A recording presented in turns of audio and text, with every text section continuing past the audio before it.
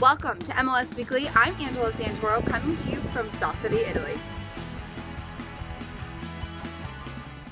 There's always so much going on in the world of soccer, and today we will be focusing on the U.S. men's national team. But first, it's time for our weekly reminder to vote for your favorite AT&T Goal of the Week. Check out all of the goals on MLSsoccer.com right now and vote for your favorite.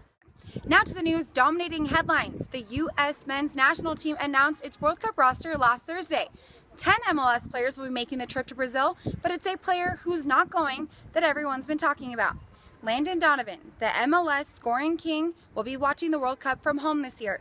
It's clear that head coach Jurgen Klinsmann was going with youth over experience. 18 of the 23 players on the roster have no World Cup experience, and Group G will not make it any easier for these rookies. Germany, the second-ranked team in the world. Portugal, having the best player in the world, Cristiano Ronaldo, and not to mention the 2013 MLS Defender of the Year, José Gonçalves. And Ghana, who could forget the heartbreaking elimination of 2006 and 2010. I want to know what you think about Brazil 2014. Tweet us, leave your comments below, and also don't forget to vote for your favorite AT&T Goal of the Week. That'll do it for us here from South City, Italy. Next week, we're back in the States. I'm Angela Santoro, and this is MLS Weekly.